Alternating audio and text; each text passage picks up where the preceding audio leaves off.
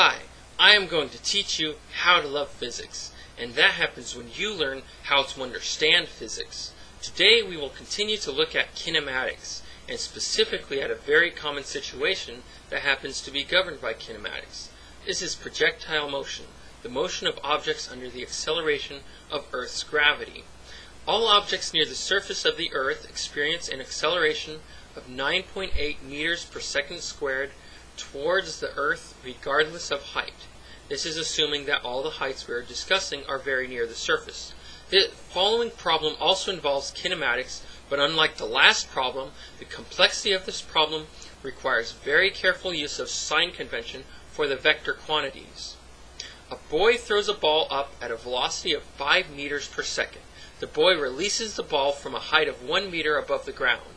Determine the highest point the ball will travel. Once again, do not panic. All we need to do is look for equations that apply to the situation.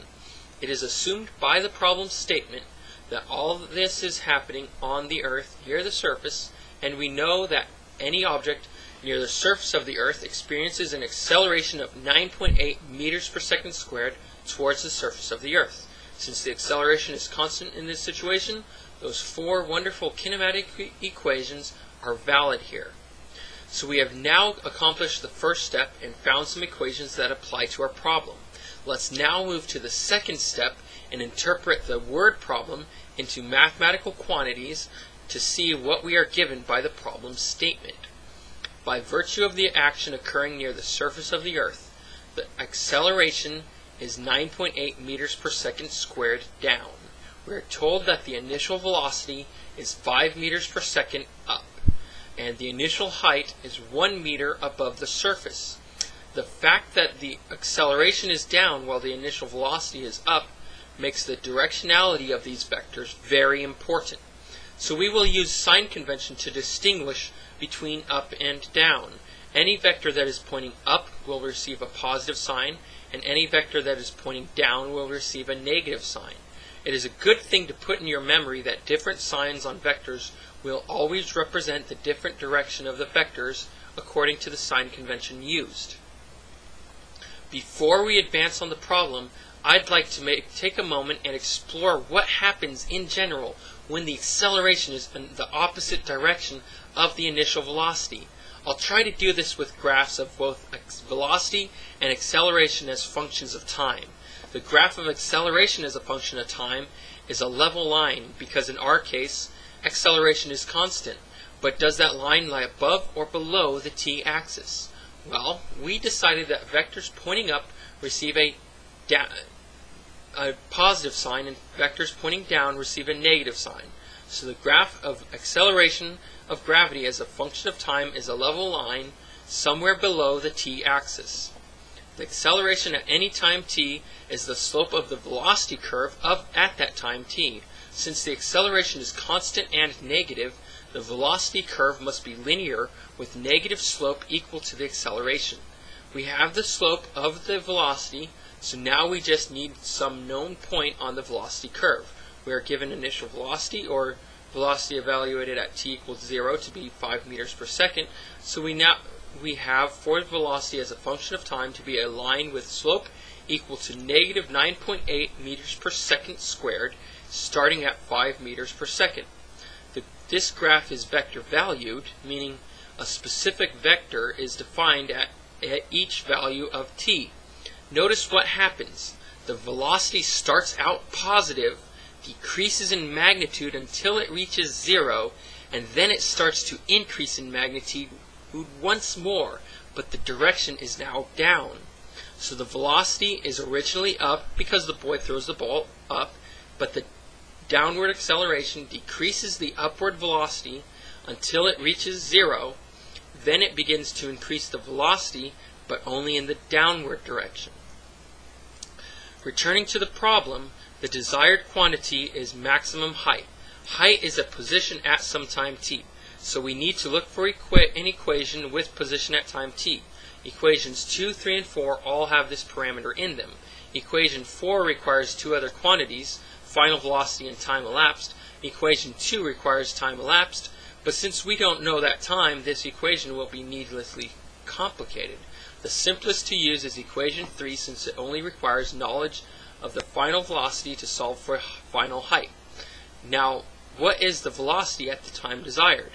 The position desired is at the peak, but is there anything about the peak location that can indicate some value of the velocity? Well, the velocity at the peak is 0. I know this because it cannot be at the highest point at any time it has a positive velocity, since that would mean the ball at that position would be moving up to an even higher position. The highest point is the moment just before it starts to go down, and at that moment the ball has a velocity of 0 meters per second. So the velocity at the time we desire is 0 meters per second. Here's an alternative explanation using calculus. Critical points only occur if the first derivative is 0. The peak height is a critical point, so it must occur when the velocity is 0. Now substitute in the values and solve for position at time t. Remember that acceleration has a negative value. The solution is a height of 2.3 meters above the ground. Notice what happens if you forgot to put the negative sign for the acceleration. You end up with an incorrect answer of negative 0.27 meters. And that makes no sense. How could the highest position of the ball be negative 0.27 meters below the ground? Obviously, this is an incorrect answer, and that demonstrates the importance of the careful use of sign convention. How long has the ball been in the air when the ball is falling at half the initial speed, and at what height is it? The question asks for the value of the parameters of time and height corresponding to some velocity. Once again, we need to look for equations that are applicable to the problem. As mentioned earlier, this problem involves constant acceleration for the entirety of the problem, so those 4 wonderful kinematic equations are available for our use. Within the equations, we are looking specifically for the values of time and height at time t. Equations 2 and 4 both include time and height at time t, while equations 1 and 3 involve only time or height respectively. We can use either equation 1 or 3 to solve for one of the variables, and then substitute that value into the either equations 2 or 4 to solve for the other value. I choose to solve for height first from equation 3, and then substitute that value into equation 2 to solve for time. Now for the known values. The final velocity is given implicitly by the problem statement. We are told that it is half the initial, that is 2.5 meters per second, and falling. Falling means that it's going down. Observing the sign convention of vectors being up as positive and vectors being down as negative, and substituting for the values of initial velocity and velocity at the time we are interested in, and the acceleration, we get a value of 1.95 meters as the height. Substitution of the height into equation 2 produces a quadratic function of time. This may seem to be a concern because quadratics with real solutions often have 2 solutions. Sure enough, at a height of 1.95 meters, I get a time of 0.25 seconds and 0.75 seconds. Since the equation gives the position of the particle as a function of time, this means that the particle passes the height of 1.95 meters twice, at both 0.25 seconds and 0.75 seconds. This is expected from the preceding intuitive discussion of the problem.